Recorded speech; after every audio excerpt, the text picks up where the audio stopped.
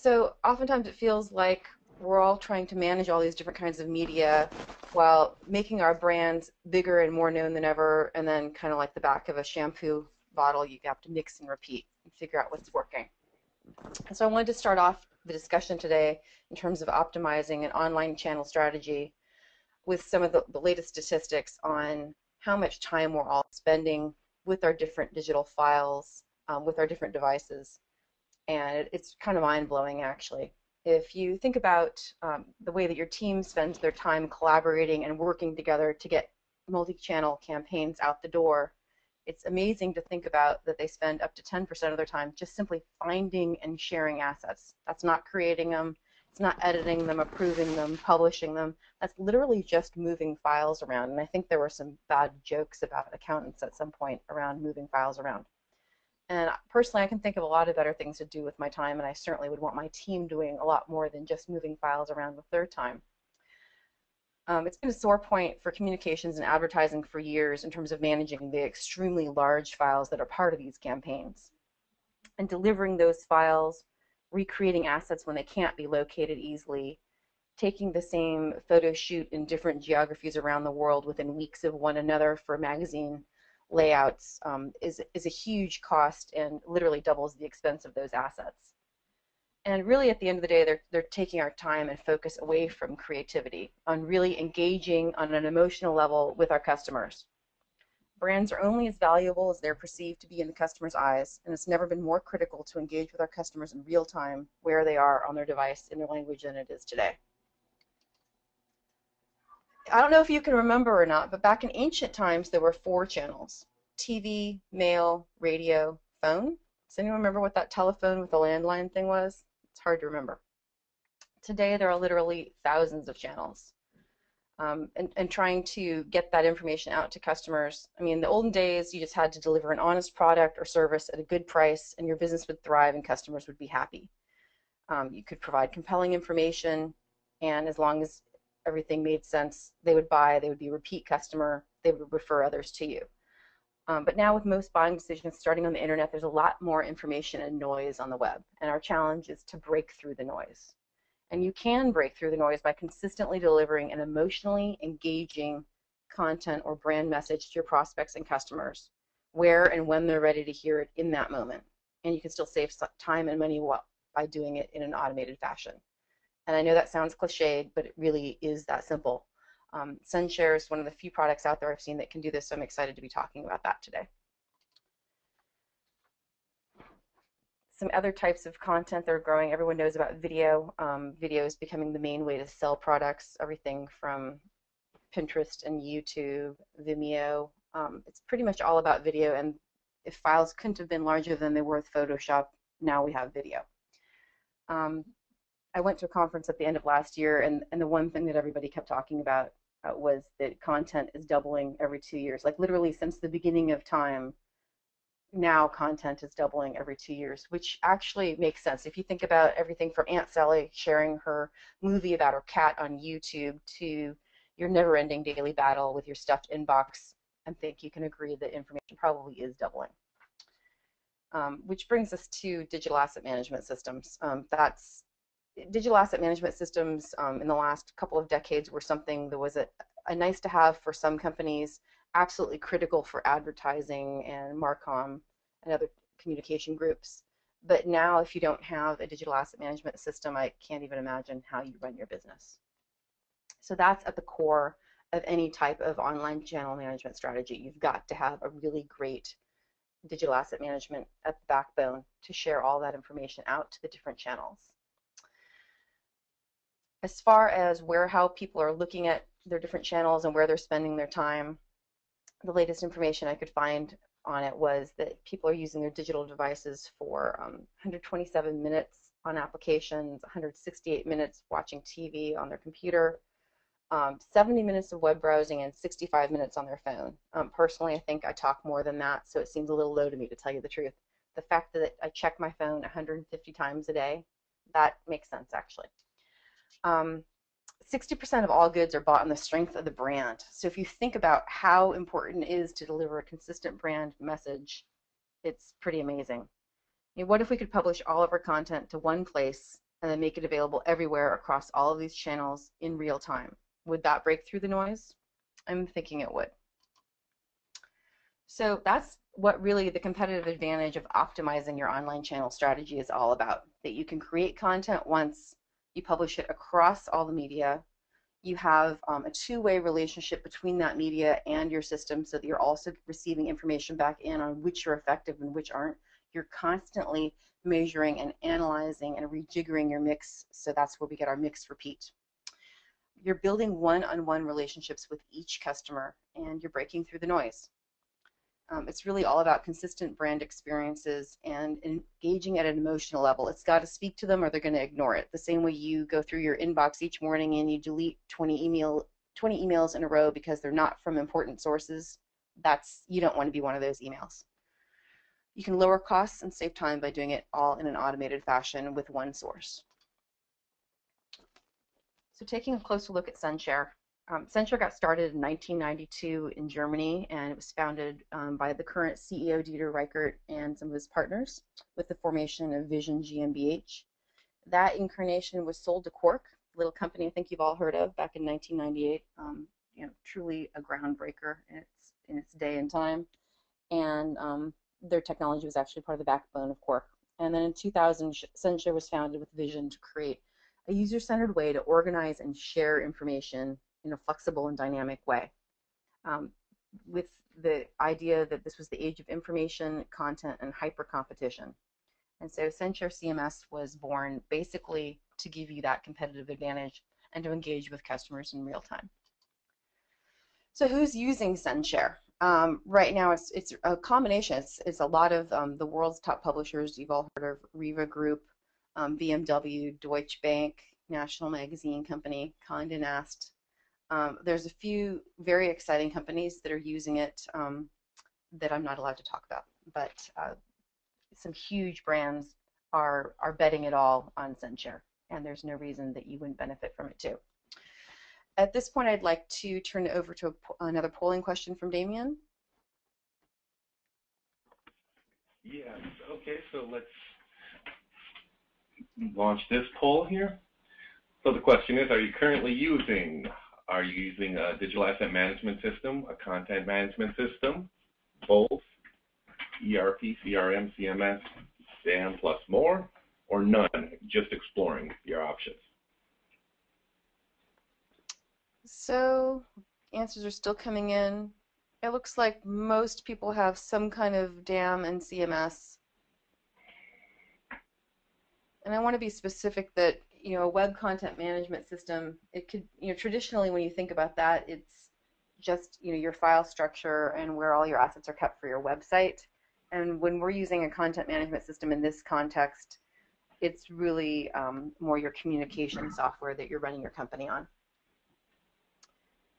Looks like everybody's, over almost half have a digital asset management solution for the core.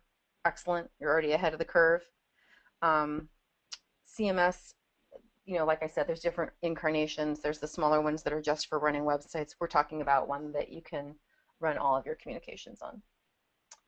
So if you start to think about the way companies run their businesses today, you can kind of think about them having three different types of platforms to run their operations. And you can easily split them into your ERP, the customer relationship management system, CRM, and communication software being a very large category, and that's where censhare falls.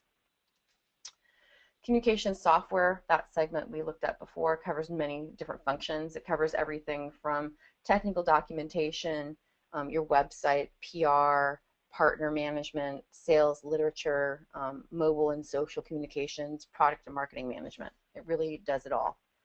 Now in this space, there's a lot of different departments and functions that benefit from it, and these are the types of things that they do together. So it's everything from managing editorial, your enterprise content management, web content management, digital asset management, marketing resource management. All of these areas there's many players are in this area, and there's a lot of different types of software that aim at each one of these. Censhare aims to cover as many of them as possible. In their current version, you can see that they cover nearly 100% across the board, with the major area that they're still working on being marketing resource management. So the focus of their next release is going to be marketing resource management as well as a refined user interface experience. So if you think about how rich media interacts with customers and across these different channels, you can see that any, a tweet that's written or gets somebody to think about buying your product can reach many other people. So every time any type of information is put out there on one of these channels, it enhances and helps influence people to buy your products. There's a two-way relationship between the way censhare works with each of these different channels, and I'd like to turn it over at this point to Timmy Steele to show you how it works in action. Hey Timmy, are you with us? Thanks, Jill. Yep, I'm here. Can you hear me? Yep, you're Hello? on. Yep, good, not a problem. Do you want to talk to this slide, or do you want to hand over to the demo now? Let's go ahead and get live here. Okay. So I'm going to make you presenter.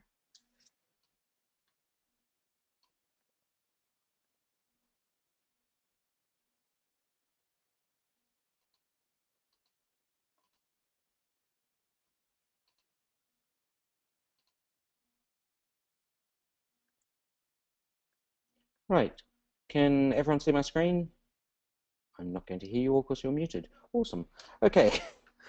Hopefully everyone can see this. I just want to briefly talk. At its core, censhare is an asset management system, and hopefully all of you have seen active asset management systems, have, viewing images in them, doing all the usual sorts of stuff that people do with asset management systems, tracking the metadata, looking at the information on multiple assets and assigning them to various things. Where censhare gets a little bit different is when we start talking about the structure of those assets on the asset management system. So let me just to show that it actually is completely dynamic how you actually see all these assets. Oops, hang on one second. I'm just going to log in as a different user here.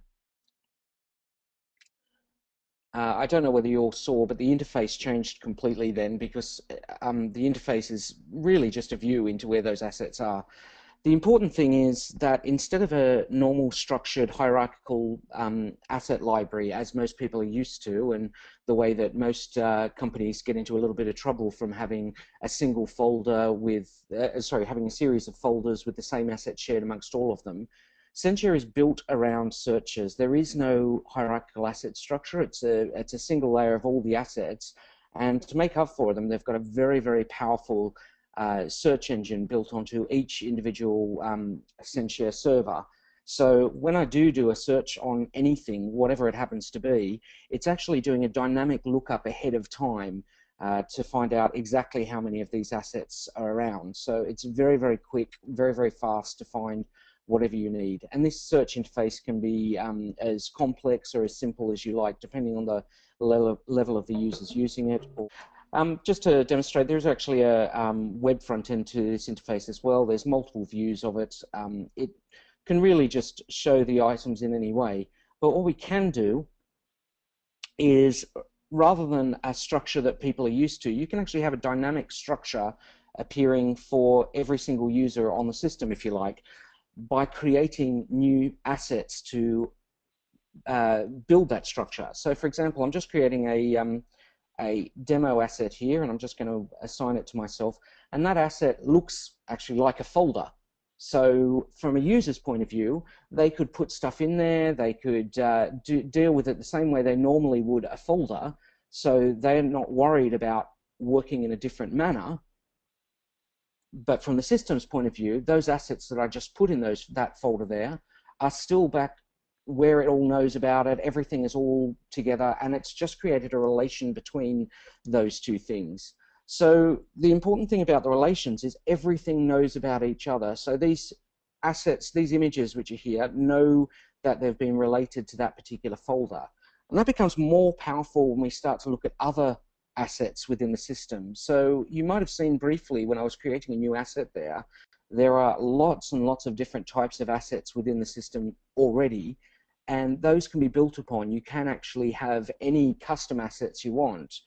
And that gets really powerful with, if I go into product families, in this particular demo, it's a company that makes bikes, and they've actually created each one of their product families as assets.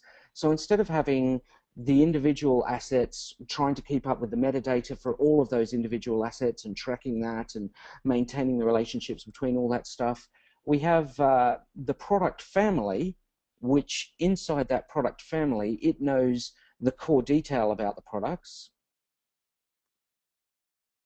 all the information which the product family has about it is all in here, and this can be fed from fed from whatever product management system you happen to have, or it can be manually entered in, however you want to do it. But censhare is all on OpenXML interfaces, so we can talk back and forth to whatever systems are out there.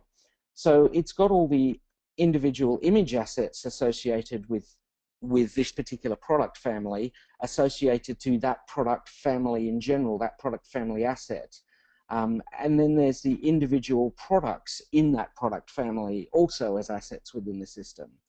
So the important thing for delivering to multiple channels here is we have these image assets which are ready to go for print.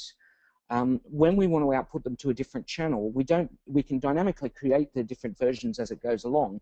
But we also have all of the web information, video information, various other information that's needing to go about the channel. They can all be in here. We don't need to individually tag each of these items with the metadata, because the metadata is stored at the top level here in the product instead of as the individual assets.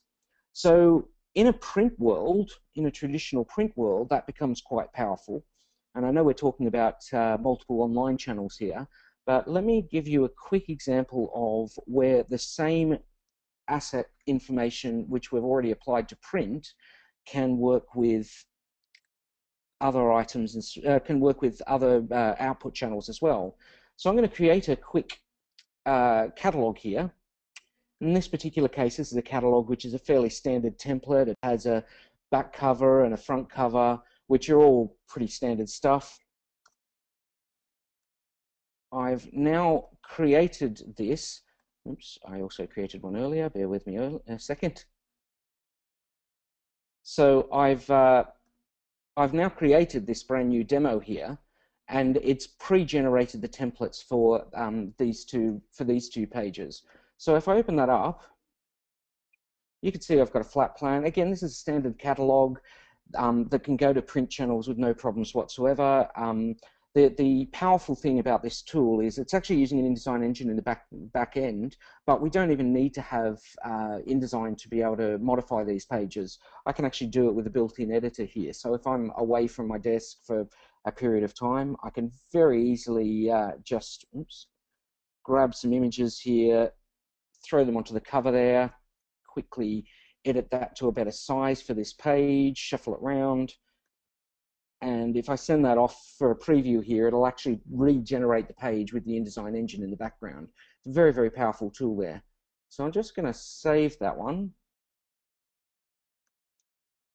And just to demonstrate the power of having all those assets associated with the product asset type, if I do a double page product page here, so I'm creating a brand new page from a template. Again, quickly edit this.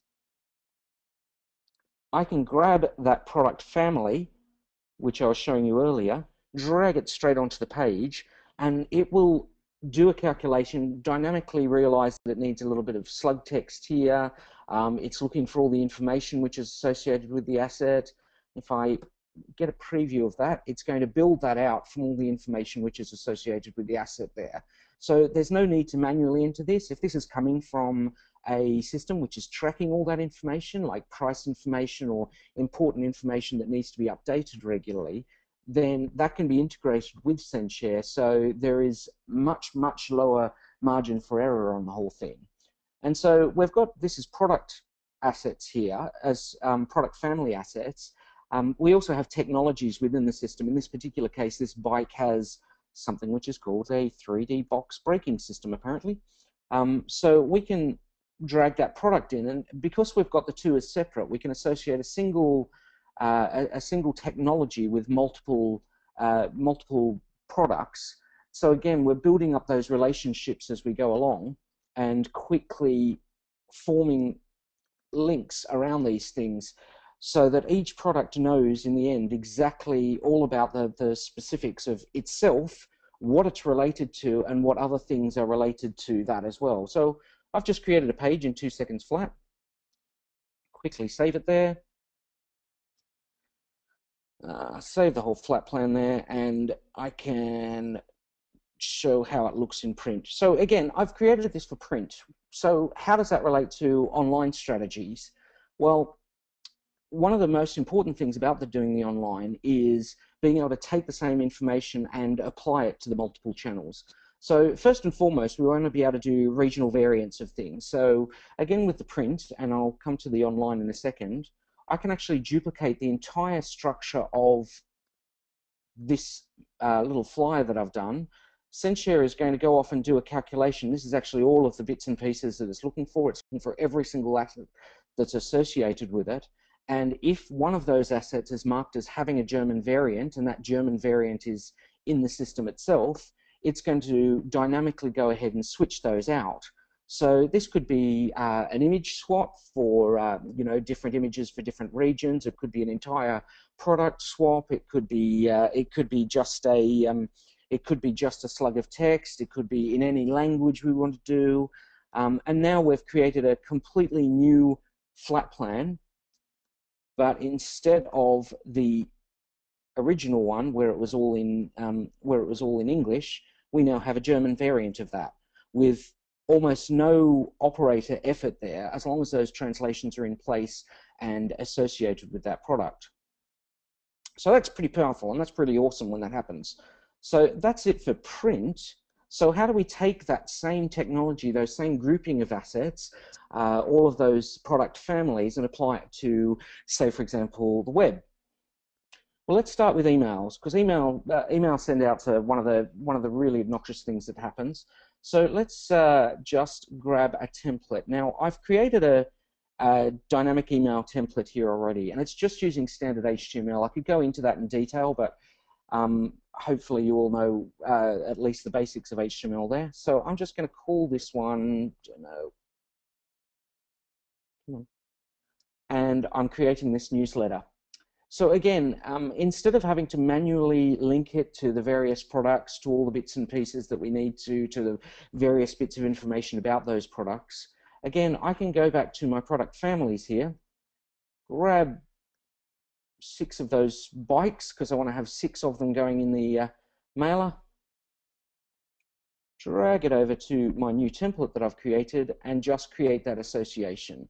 So now these particular assets are associated with print pages. They're also associated with this mailer that I've just created. I can quickly edit this text. censhare has a built-in XML editor. Now, if this was something which was a regular templated mail out, which is going all the time, this could be redone as a form instead of an actual full editor here. It can be as simple or as complex as you like. It can import in Word text if that's where the copy comes from. I've just got it as a simple XML editor here so that I can quickly update. Just save and close that. So this now has all the information that it needs, along with the template which I'd applied earlier, to be able to mail this out. So I have a little server action in here called Create Newsletter. Now, for this particular demo, there's only one recipient in my list. Now, this could be packaged up and delivered out to whatever company you use to remail out. This could be, you could have all of the users, all of your mailing list as assets within your system. And that's a really powerful tool as well, because if they then click through on any of these, it creates a relation with that user and these particular assets. And so it will know what that user likes. So next time you're creating a mail out, you can customize it based on popularity. So I'll just give this July working offer. Okay, so it's found my massive mailing list of one recipient here. I'm going to send that out. If I fire up my email client here,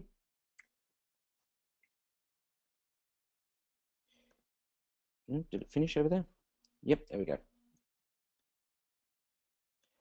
And this is where something goes wrong with a demo because it absolutely has to. You can never have a perfect demo here. So I'm just going to pull up one of the ones I've got in the trash here. So this is actually one which I've created earlier. Various different bits and pieces. I've got that same bike on there. So this is all related to the same assets. I don't need to recreate the new mailer, but this would send out this based on the template that I've created earlier. But to make it even easier for sending this out to multiple channels in one fell swoop, we actually had the template dynamically create a microsite to match this. So this will link to a microsite. Man, this is going well so far. This will link to a microsite which actually has all of those products on there. Bear with me a second. Okay, so it didn't actually create the template properly. Bear with me 1 second while I just rerun that action. I should mention at this point that I'm running this entire demo from a laptop with not a huge amount of memory and virtual machines running to do everything. So of course something has to go wrong with here. Bear with me. Yes. So what's happened there is that it actually didn't end up creating my microsite, which is a little bit unfortunate there. So I can't show you it on here, but I've created some earlier anyway. So here's what it would look like if I click through to that link. And again, this could pass through to your own online store if you like. This could be framed within it, or it can pass the asset information directly. You can have a shopping basket online with this. And because this is dynamically linked, if any product information actually changes, say for example, sales notice that this was at 75% discount and it should be at 10% discount, they can quickly go back into censhare, go to that product and change that down to 10% instead. So when I refresh that page, or if I went to it a little later after that's changed, it's now changed this to 10%. And again, this could be fed from a dynamic system, a pricing system you've got internally. It could be a two-way link as well. So if information changes in censhare, it could feed back to that system. And you're just creating a series of dynamic relationships with all these things. So that's sending things out to the web. This actually works just as well for sending it out to, say, for example, an iPad. There we go. So I've got an iPad simulator here, again running on the same machine, so sorry if things are running a little bit slow here.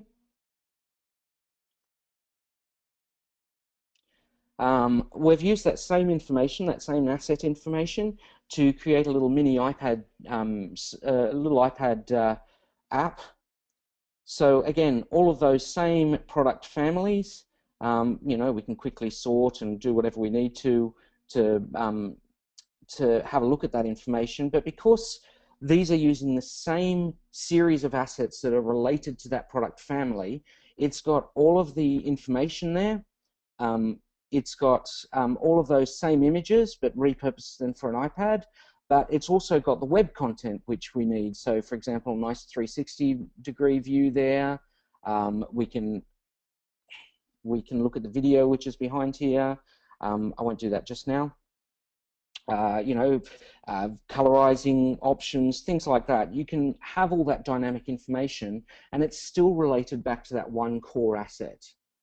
So censhare also have been recently writing interfaces to communicate with the various major players in the social media market. So right at this moment, there is also if you are in the system as a user, there is options to publish to Facebook. There's options to post something to YouTube. There's options to read and write from Twitter. And the real power in that is if you post a product to a product page on Facebook and a user who is registered in your system likes that product, then that becomes a relationship between that user and that product.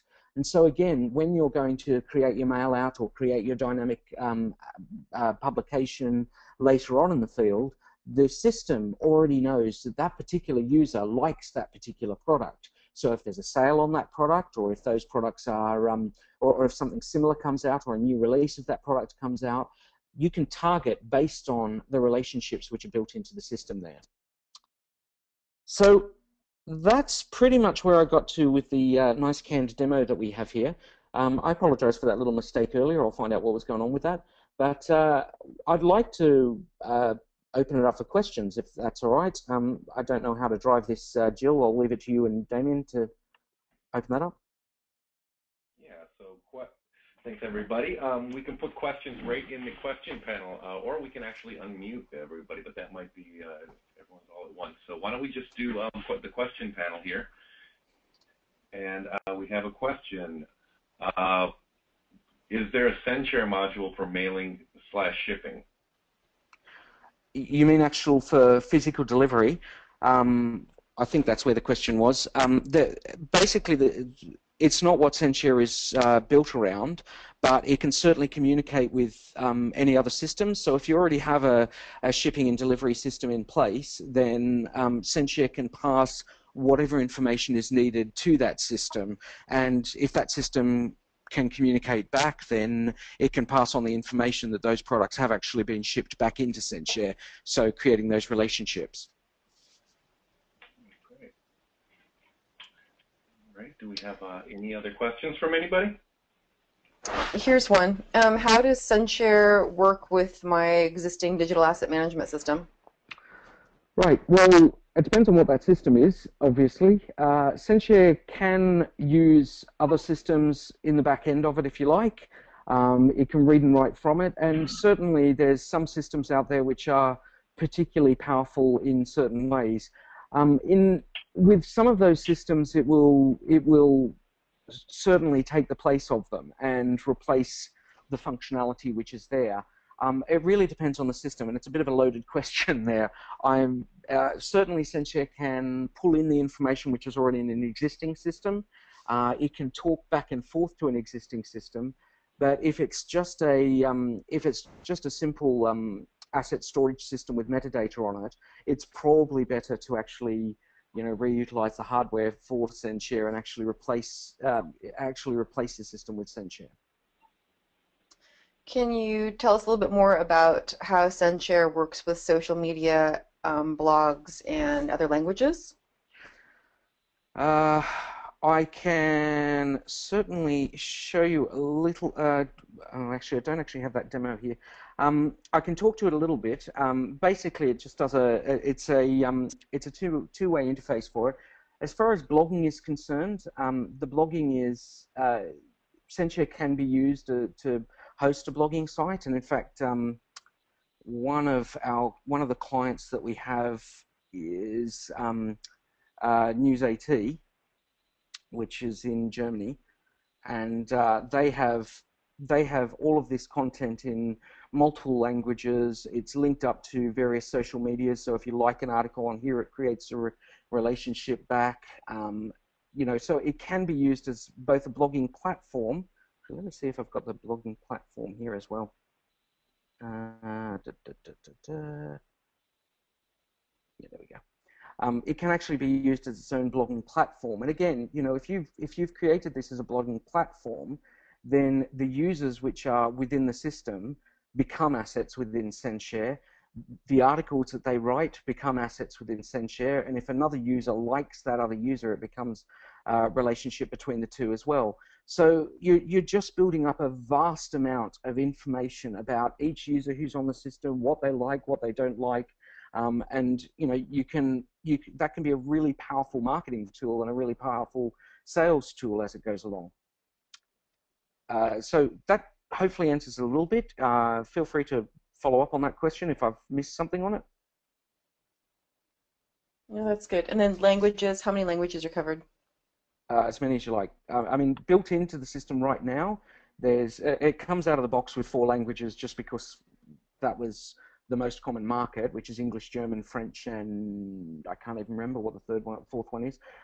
They've done a Portuguese version for Editorial Abril in Brazil, which are the largest publisher in Brazil. They produce all of their magazines on censhare, and it's completely in Portuguese. That wasn't in the original release of censhare. They can put in any languages very easily. It'll generally use the system language for the client, but yeah, you could have as many languages as you like. You can even publish things in Klingon if you really want to, but I wouldn't recommend it. That's about it, really. I mean, whatever languages you want. And then for video, how does it handle video?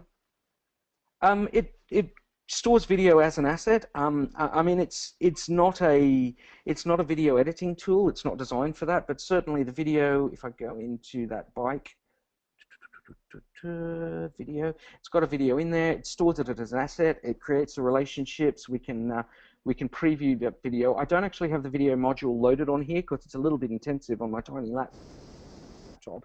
But you could watch that video. You could assign it to a web interface, to an iPad interface, whatever it is you want to assign it. So handles video just fine. It doesn't do video editing. That's not what censhare is built around, but certainly it can handle any of the video that's coming into it. Do you guys want to unmute? I mean, I don't think everyone's going to leap out at once. It's probably just as quick to do it that way, and then we can do questions two-way. There was another question from Henning that was, do you have an API available to pass information along to censhare, such as product models or to populate the metadata for catalogs, etc.?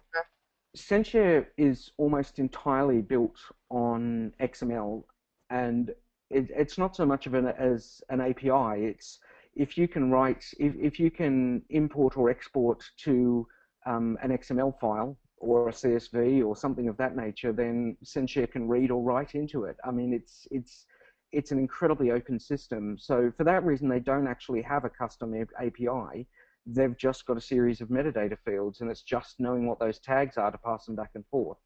So it's actually very simple to integrate systems. And I've actually, one of the companies I used to work for had a very, very ancient AS400 for its ad booking system, and censhare very happily took the information coming out of that and passed information straight back to it with no problems whatsoever. So it'll talk to anything. Anything else? Any other questions? I guess the only final one would be, in terms of optimizing an online channel strategy, are there ways to measure the effectiveness of the different, whether I'm doing a mobile application, if I take the same asset and I publish it out to different channels, can I measure how effective that is, or would it interface with a different kind of reporting system? It'll interface with a different kind of reporting system. I mean, that's actually coming in the newer version, a little bit more of the reporting on there. But certainly, if you are pushing this to multiple channels, if someone clicks on a link within one of those channels, then censhare will know about that. So it's gathering the data, but the information is probably best pushed to a different reporting tool at the end of it, for massaging that data at the end of it, basically, to find out what's going on. Okay, so all the data resides in the system. It's just a matter of extracting it and acting on it. Exactly. And reports, there are many, many reports that have been generated from censhare. It's a custom function because everyone needs different information out of reports. So anytime a report, anytime a template for a report needs to be done, that's custom work to prepare that the first time, and then after that, it's a template that can be used to generate that report anytime. Great. I should actually just mention one thing I forgot in my demo. We're looking at fairly bog standard sites, nothing that exciting as part of this. I'll just actually quickly show Vitra, which is one of the big German furniture companies, and just to show this site is entirely built from within censhare. So you can actually register it as a user, and if you like a product or put it in your basket or something, it's creating those relationships again. But just to show it's not formulaic, and the sites it generates don't have to be ugly utilitarian things. They can be beautiful dynamic sites as they're going along. So each one of these links is just linking back to those product family informations back in censhare itself. That's a beautiful Any, site. What's your other favorite? What are some of your favorite examples of how some of the current customers are using censhare? um, well, I come from an old publishing background, so I mean, my favorite example was when the company I used to work for, the National Magazine Company, when they wanted to switch over to when the iPad was released and they wanted to be able to produce digital publications instead of just print, because all of the assets for each and every magazine and each and every page were already within censhare, they could produce a digital version as an output channel of their print version with almost no effort, and they are still the only publisher in the UK to produce all of their magazines on the iPad with an iPad version on the day of release. No one else has quite matched it yet. They've In the initial stages, it was all just the print assets repurposed, but now they've started adding in the web unique assets and video and various flash things and things like that through it. So yeah, I mean that was just amazing when they switched over, and the fact that they still have no competitors doing the same thing, and they could only do that because everything was maintained within censhare. That's amazing that they're able to do it on the same day. Yeah, absolutely. And considering their deadlines run right to the wire, especially on the weekly magazines, they are delivering the package to the printers to run it through the press and outputting a iPad version at the same time with no major extra effort on content creation or anything like that, because all the content's already there. Awesome. Well, thank you so much for a great demo.